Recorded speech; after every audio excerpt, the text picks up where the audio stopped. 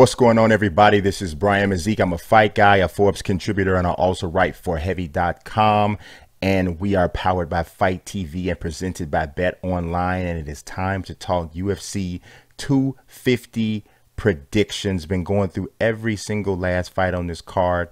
Evan Dunham, 38 years old, veteran, name pretty much synonymous with, kind of, I won't say old school UFC, but definitely like in that almost pioneer kind of range overall. But this one is, in my opinion, a pretty easy one to call. And I could be wrong, and we're certainly going to find out if I'm wrong.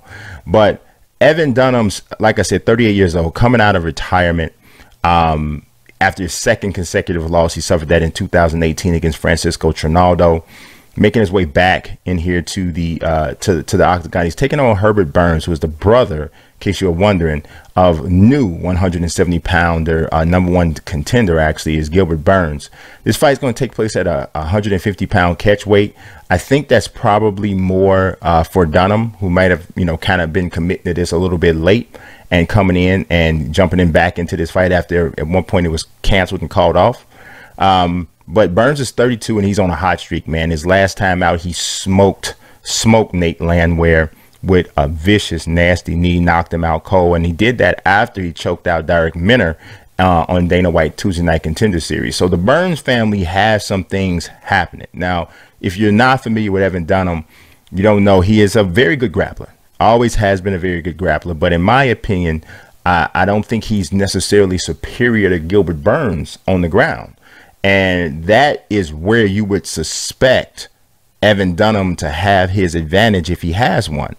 On the feet, I think we've seen from Herbert Burns, what we've seen from him, especially initially, you'd have to say his stand-up is better than Evan Dunham. Now, I've been one that has followed one championship for the past 3-4 years.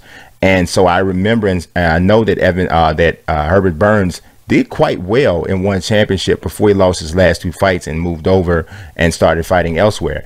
So he took out some relatively solid names. Timofey Nastasiuk, who is actually the guy who just knocked out Eddie Alvarez at one championship.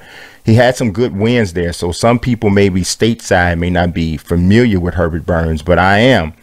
And I think that he's really shown and picked up some serious momentum here with the UFC, winning 2 in a row. And I really think that though Dunham's a good grappler, I don't think he outclasses Burns there, but I do think that Burns has the potential to outclass Evan Dunham on the feet. And I see this one going a pretty lopsided way. I think Herbert Burns, who is a -225 favorite, according to Bet Online's most recent odds, I think he gets this victory by a first or second round TKO. I honestly don't see this one being overly difficult for my man Herbert Burns. I think he stays hot and gets this victory. And yeah, I don't know. Evan Dunham's going to have some questions more than likely to answer because he came out of retirement for this fight. And so the pressure's on him, obviously, to get the victory, but I don't think he'll get that done. I got Herbert Burns getting this victory first or second round TKO.